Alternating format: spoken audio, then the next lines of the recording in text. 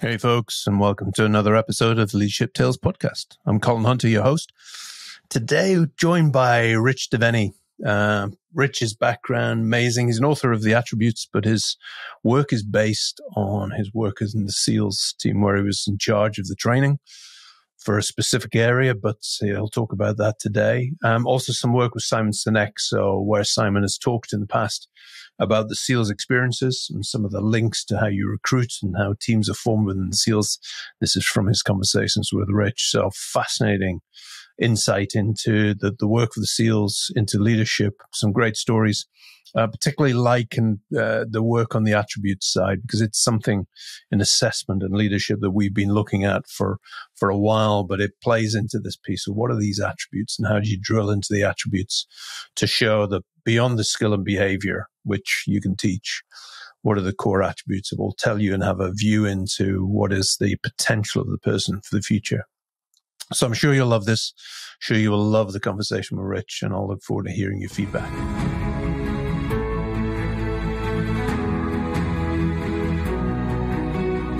Welcome, Rich. Thank you for joining us on the podcast. For the listeners, tell us your story so far, your background. Well, I grew up in the States, in Connecticut, and joined the Navy in 1996. Back then, decided to go to a fairly little-known unit called the Navy SEALs. No one really knew what Navy SEALs were back in the mid-'90s. Joined up and went through that training and spent 21 years almost in the SEAL team. So obviously lived a very kinetic career in the SEAL teams. The SEAL teams obviously grew to some enormous fame throughout that time, which was really very bizarre for us while we were in it. But really learned, I was an officer in the team, so I learned quite a bit about leadership. I learned quite a bit about assessing and selecting and hiring and picking and kind of building the very top, highest performing teams on the planet and how that works. And of course, I went to Iraq and Afghanistan, did about 13 combat tours to Iraq and Afghanistan. So learned what that felt like in real world and in combat and war. I retired in 2017. And when I retired, I went into the leadership space with a couple of friends of mine, one of whom is Simon Sinek, who wrote a great book called Start With Why. Started the leadership space and got really intrigued with the idea of performance and leadership. I was always in really interested in performance. And I knew leadership comes from performance. Performance starts out it starts everything. It's kind of the baseline. And so what I did was I kind of started thinking about how I was able to restructure a specific training and assessment program when I was still in the Navy SEAL teams, in terms of what are those unique qualities that we look for when we're building the highest performing teams, and what is it that really defines performance other than just visible skills. And so I wrote a book on that called The Attributes, and that released in January 2021. And for the last 2 years, have been really building a business of consulting with organizations and companies and teams to help them figure out the attributes required for their teams and figure out how to build the best, highest performing teams on the planet. So here we are. That's it in what, 3 minutes? 3 minutes. Wow. Okay, that's it. We're done. Yeah. We're done. I'd love to dig into a few things of those because my background. I've got a few connections who are ex-SBS. Mm-hmm.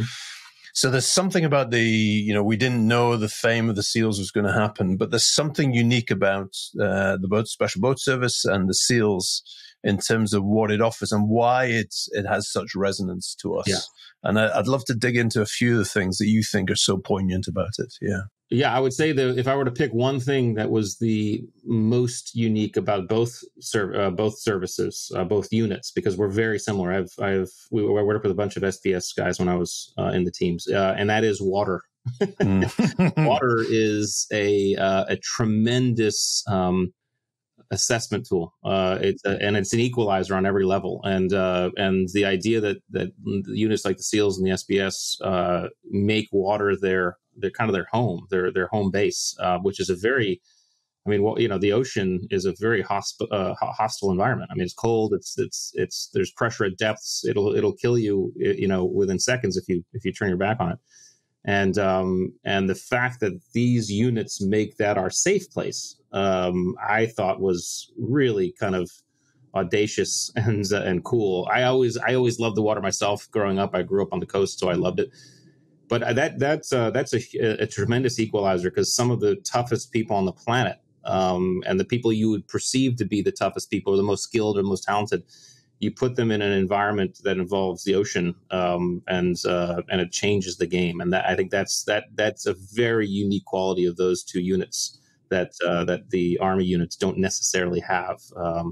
Because other than those things, we're fairly similar. The Spec Ops units are fairly similar, but that water environment is really quite unique. I love that. And I also just loved a couple of the things that I remember from the Marines, the SPS, and the SEALs piece. And I always remember Simon, didn't realize that you had that connection, but talking about how you pick characters, because it's not about, it's not about the arrogance. It's not about how, many press-ups, how many push-ups you can do. It is the concept of the team. And that's one of the things around the Marines as well, was the concept of the team. It's always about the team. Yeah, it always. And it's funny. Simon and I have been friends now for years. All the stuff Simon talks about when it comes to SEALs is stuff that we talked about, because, and he didn't want to give me credit because I was still in the teams when he was talking about it. So, but he's such a great way. He articulates so well, but ultimately, you cannot survive, let alone succeed in this such kind of uncertain, challenging environments if you don't have a proper team, and the team that's built on the proper ingredients. And that's really what I dive into. The proper ingredients has very little to do with the visible skills that we all come to that we all might learn along the way, but has much more to do with these attributes, these qualities that kind of define our performance, and are more innate. Talk to me about the attributes, because I'm fascinated by that. And again, linking it back to this, this is what I would call purposeful practice. You're a practice leader in what these are. So talk to us about what these are. Yeah. The idea is that we often look at performance just at the surface level, and we look at what I would define as skills, very visible things. So skills, just to kind of put it into real simple terms, skills are they're not inherent to our nature. In other words, none of us are born with the ability to ride a bike or throw a ball or drive a car, right? We're taught to do those things. We learn how to do those things. Skills direct our behavior in known and specific environments. So here's how and when to throw a ball or ride a bike or drive a car. And then skills, because they're very visible, they're very easy to assess and measure. In other words, you can see how well anybody does any one of those things, and you can put scores around them and stats around them. But this is why we get seduced by skills when we're picking teams a lot of times, because you can put skills on a resume and you can see the stats, you can see the numbers on a skills. The problem with skills is they don't tell us how we're going to show up in stress, challenge, and uncertainty, because in an unknown environment, it's very difficult, if not impossible, to apply a known skill.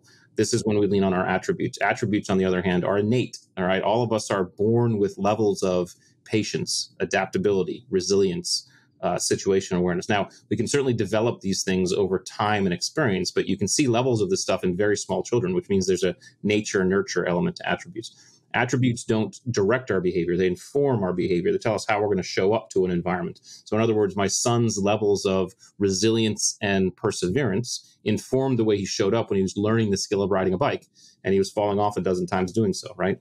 And then finally, because they're hidden in the background, they're very difficult to assess and measure and test. It's hard to see them, hard to measure them. You can see them the most visibly and viscerally during times of stress, challenge, and uncertainty.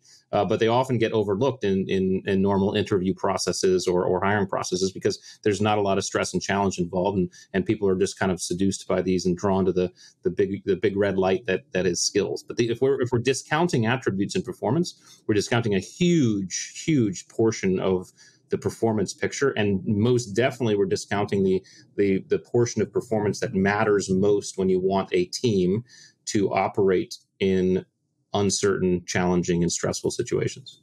It resonates with me because part of our assessment for our team is we do a 10-minute exercise where it's a role play, but it's a real scenario where they're put under pressure by a client and they have to respond. And what we're testing is not that they get a successful outcome, but it's about how they stay resilient and stay connected in the moment. And that's what the SEALs would have done to test what they were doing. So interesting military training holistically across the board. Obviously, the SEALs take it to the extreme level, as do the SPS, right? But holistically, it's about throwing people into very challenging environments. In other words, I spent, SEAL training, for example, it's called BUDS, Basic Underwater Demolition / SEAL Training. It's out in San Diego, California. It's 6 months long. It's known as one of the most arduous programs on the planet. It's about a 90% attrition rate. So only about 10% of the folks who start finish it, right? You spend in SEAL training. I remember when I was doing this work, I recalled, so you spend hundreds of hours in SEAL training, running around with big, heavy boats on your head, exercising with 300-pound telephone poles and running around with those things, doing thousands of push-ups, freezing in the surf zone.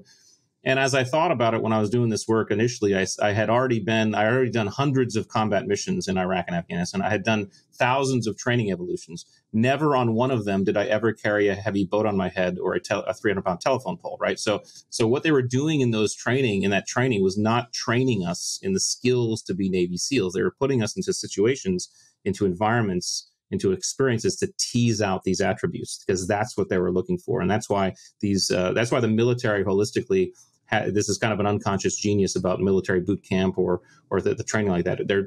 They're looking for attributes first, and then they start training. Okay, now we're going to show you how to manage and shoot your gun, right? That's a skill, but they have to have the attributes first. So talk to me about potential, because that's always when we do assessments and when we're working with clients, there's that piece where, okay, in that moment you have demonstrated X of attributes. Yeah. Now, it could have been luck, could have been judgment, but there's a pretty strong case for saying you did this in this moment, therefore you would do it in other moments and replicate it. Yeah.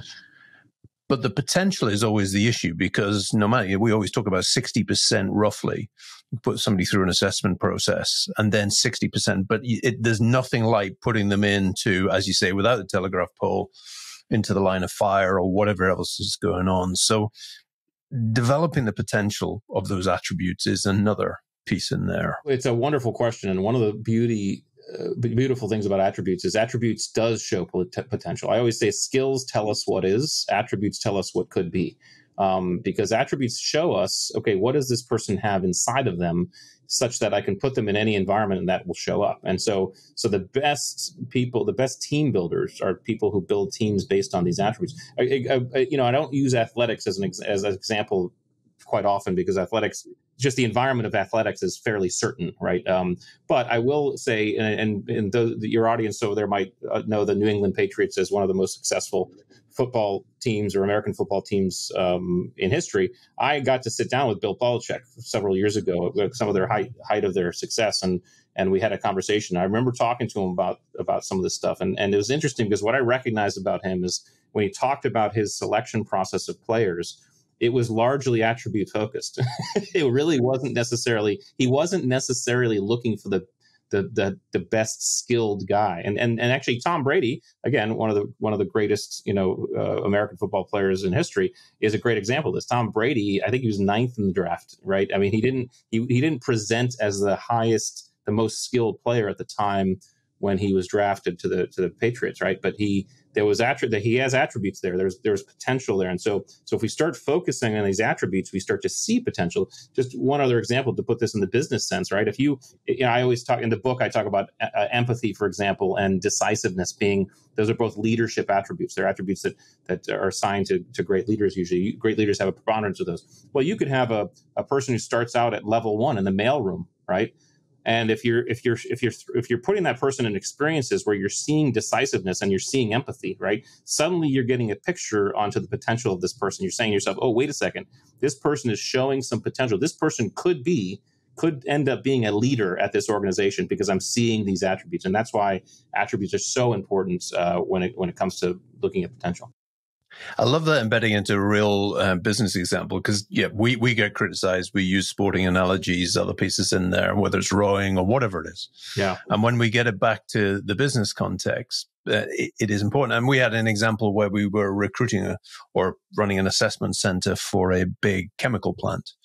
And the person who got the job was actually somebody who was a scientist in the laboratory to get that. And now, in his first week, they had a death on the plant from cyanide, which was a side product that was delivered in there. But it was how he dealt with it were all the attributes, as you're talking about, that we saw in the assessment center. So if you were coaching somebody in a business at the moment about how to do that and what to do, that's your current work, isn't it? I mean, I know you're working on, the uncertainty piece that the SEALs taught and how you do that.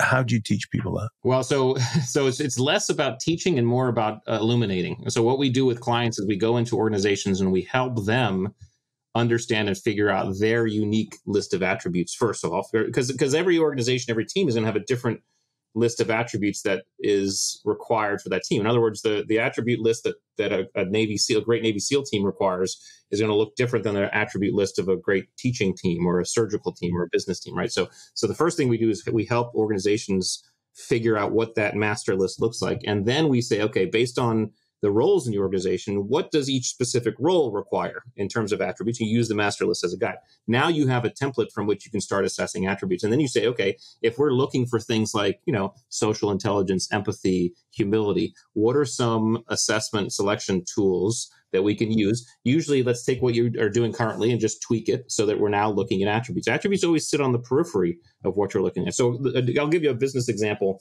because I think it's a fairly easy one to understand. Imagine you and I, Colin, wanted to hire someone who's great at sales, okay? And so we tell this person on Friday, hey, come in Monday morning and you're going to sell us this pencil, okay? That person spends the weekend preparing. We come in Monday morning. The person sits, or we get in front of the person gets in front of us and proceeds to wow us on a pencil presentation. We're just like, blows our mind. We're like, oh my gosh, this person just awesome, right? The problem is you and I would not have learned very much. What we have learned is that the person is really good at preparing and presenting a sales presentation. So instead, what we do is we tell the person on Friday, hey, come in Monday, you're going to sell us this pencil. We come in Monday morning, and when the person gets there, we say, hey, the plan's changed. You're no longer selling us this pencil. You're going to sell us this coffee mug. Okay. And by the way, there's no audio visual. So just do what you need to do. Now, at that point, what you and I have to do is make a very deliberate decision to divorce ourselves from skills assessment, because what we're about to see is going to be ugly. Okay. But no, we're not looking at skills anymore. We're looking at attributes. How does this person deal with it? Right? Or do they make jokes? Do they make it work? Do they kind of get on a roll, whatever it is, or do they spiral downward? Do they make excuses? Do they kick the dirt? Now we're looking at attributes and we say, okay, so what are the attributes we're looking for? So we can take assessment, selection, and hiring processes and we can tweak them in a way that injects a little bit of uncertainty and challenge. And we start seeing these attributes show up in the periphery. But the requirement, the prerequisite is you have to know what attributes you're looking for, because if you don't know what attributes you're looking for, it's a waste of time. It's just it's more of a Machiavellian exercise. It's a nice thing to observe and have really?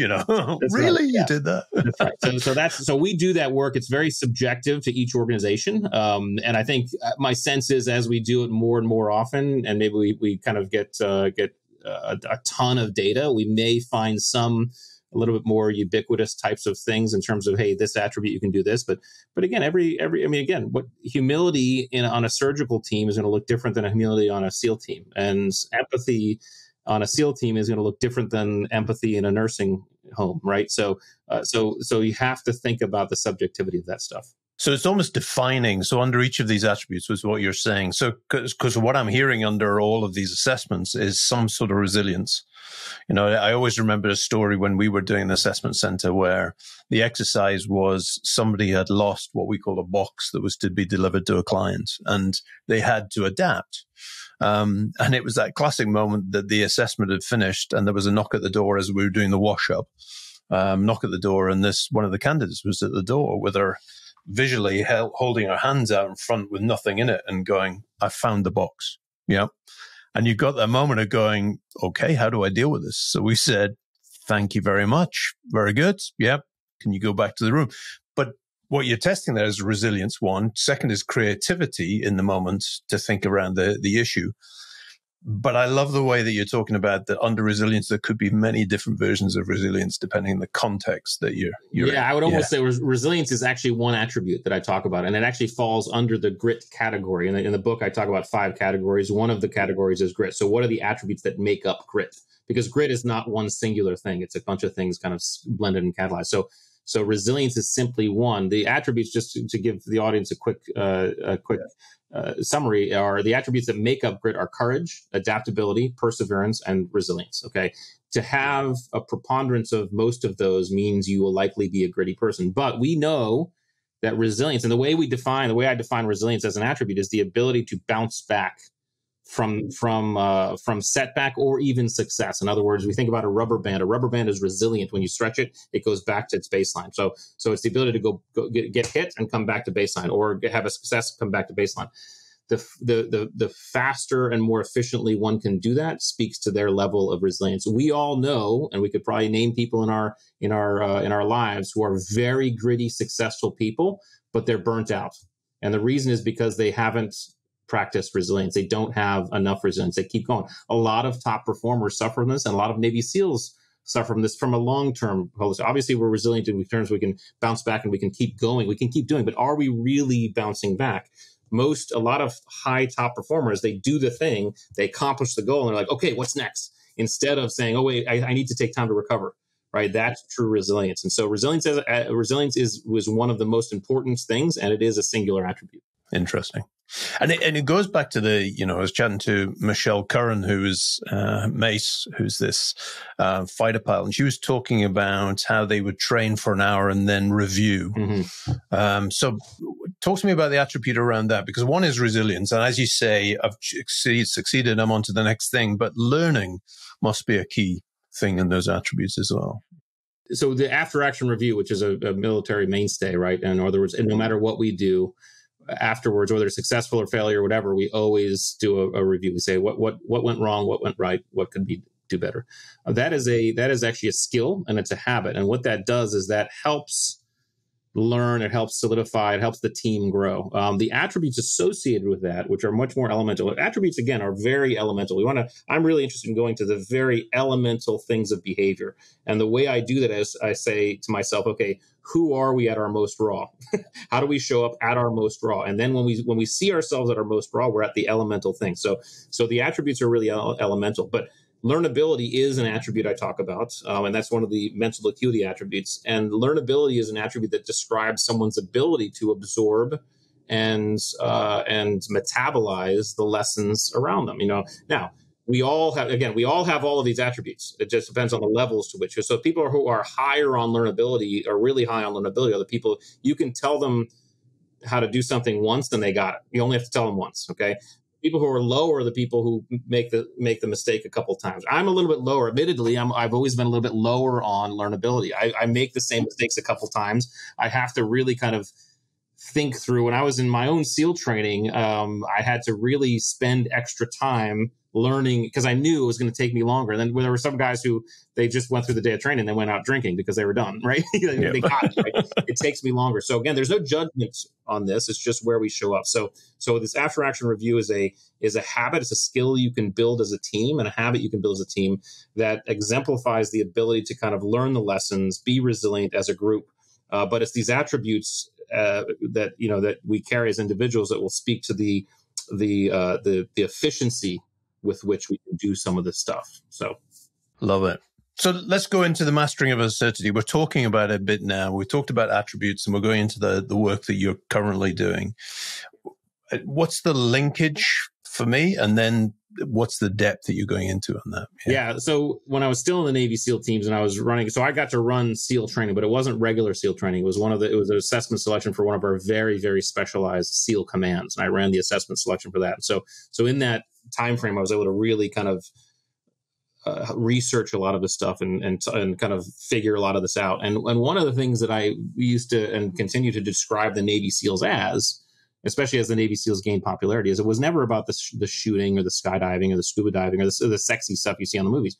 We are masters of uncertainty. We are individuals and teams that can drop into deeply complex and ambiguous environments and just figure it out and perform. That's what we do. And so I became fascinated with what it takes to be that. What does it take to be a master of uncertainty as an individual and as a team? The linkage is that one of the steps that it takes is to understand your attributes. And so what I'm doing now is I'm putting together, and I'm writing the next book. The next book will be, hey, these are the steps it takes. Okay. But one of the steps is attributes. And just to give you a preview, one of the steps is understanding where your faith comes from. And when I say faith, it doesn't necessarily mean religious faith. Faith can come from a couple different areas, but there has to be some faith, right? The number two is understanding your identity. In other words, how do I identify myself in the world? Number three is understanding our attributes. The attributes speak to how our engine performs. In other words, I need to understand if I'm a Jeep or I'm a Ferrari, because if I'm a Jeep running on a Ferrari track, I need to know that. I need to know where the friction points are going to be there. So those are three pieces. And then it moves into, okay, now we have to understand our physiology. We have to understand how to reframe stress, fear, and uncertainty because they are for purpose. Stress and anxiety are designed by nature to get us moving, to help us pay attention, to get us to do something, right? And fear is designed as a risk assessment tool. It's our human risk assessment tool. So it's a good thing, right? So these things are designed by nature to help us. And so the idea is to reframe them and leverage them. And we get specific biochemical responses in our systems when this stuff shows up that we can utilize and we can really exemplify to help us through. So understanding that, and then starting to understand what are some tools we can use to manage our own physiology. A lot of what happens in uncertainty, challenge, and stress, because our autonomic system our autonomic arousal goes way up.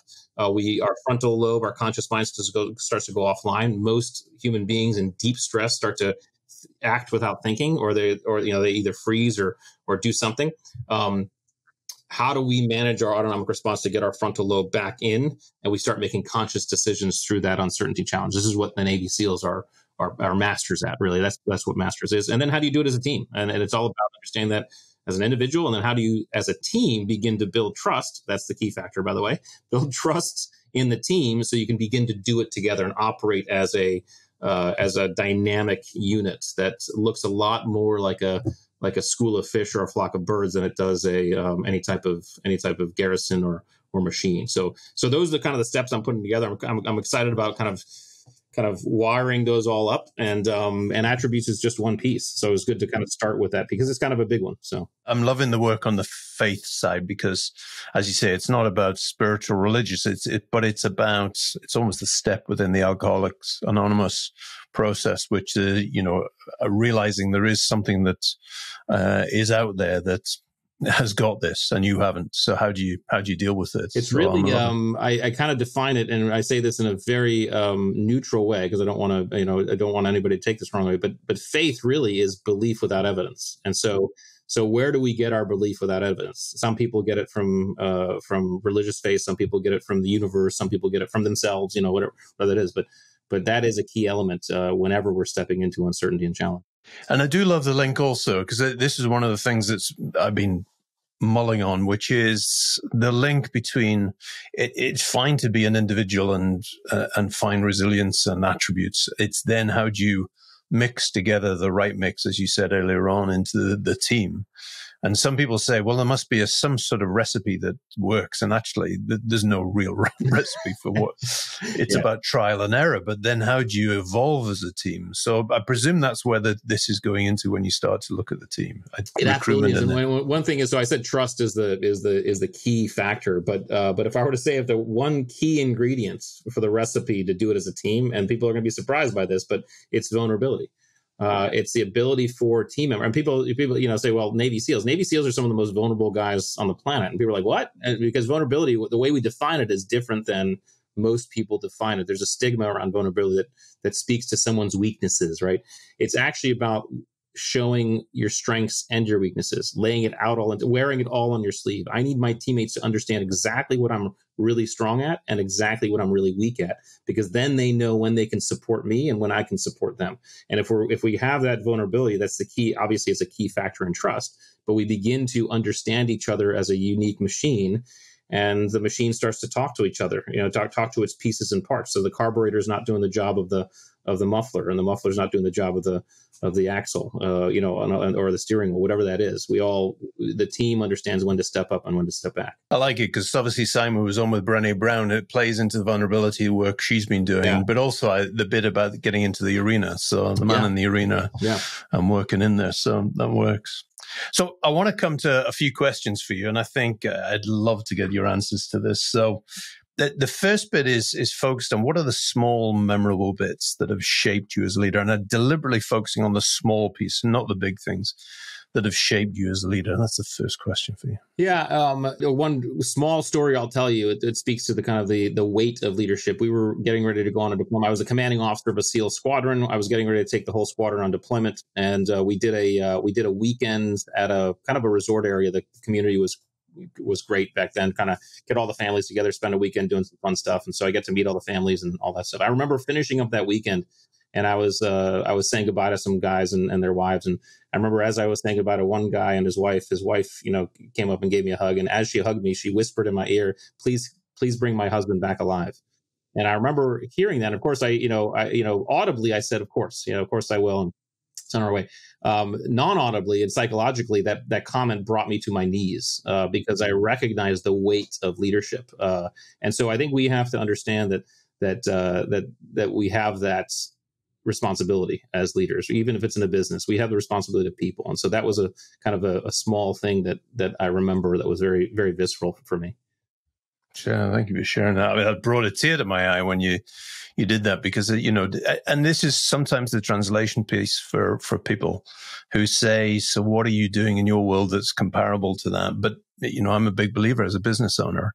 I have accountability for the community that I have, and that can be somebody's life, somebody's job, but you're talking about somebody's life. Yeah, absolutely. Amazing. So, if you had, and this is going to be fascinating because I want to try link it into the attributes piece for you and the work that you're doing.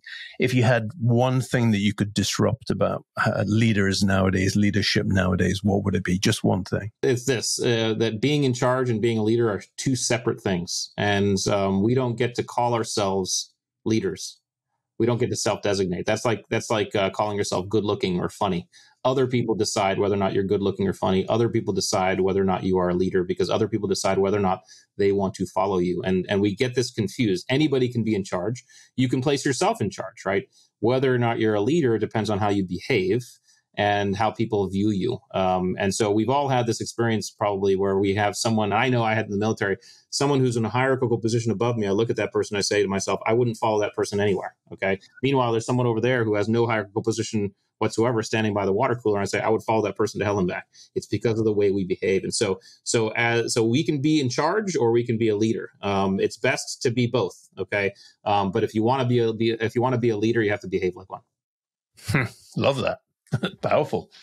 Okay, so one, and we talked a lot about habits, so this could be tricky, but if you had to pick one leadership habit that is your non-negotiable for anybody who's part of your team, what would it be? Yeah, I would say I would go back to vulnerability, and I would say it in this way. I used to believe this even when I was in a leadership position, that there are three of the most important words that you can say to your people as a leader, and those three words are, I need you. Because when you say those three words to someone on your team, you are doing two things. First of all, you're exemplifying vulnerability, right? You're showing them what vulnerability looks like, but you're also empowering them to understand that they play a unique and powerful role in the team, and that you need their uniqueness. And that is a really powerful way to have them start to feel like they own and want to be there. And so I always say, I kind of think that those three words are really the most important words that every leader and any leader can say consistently to their people. Love that. Rich, it's been a pleasure. If people want to find out more about it, because I'd love to have you back on when the new book is out and dig a bit deeper into that. But if people want to find out about you now, where would they go? Absolutely. Well, the best place is the website. So theattributes.com. You can go there. You got everything there. Everything we do for clients, keynotes, all my social media tags are there as well. So you can hit all. You can get the book from the website as well. So you can hit all the wickets from theattributes.com. So love for people. And we also have, by the way, some assessment tools on there people can take as well. So to figure out their attributes. I'm heading over there. Sounds great. Rich, it's been a pleasure talking to you today. Thank you very much for coming on. You as well, Colin. Thanks so much.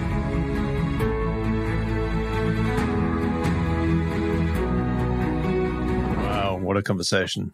I love the way Rich thinks. It's almost a pragmatic way that he talks through what is, from years of experience, some practices, some habits that are consistent for him. But when you think about the questions at the end about what are the key things, I think those struck me mostly, which is when you're a leader, you're not given the right to be a leader. You need to earn it. People need to tell you whether you're a leader or whether you're attractive or intelligence. So I think that's one of my most powerful answers to that question.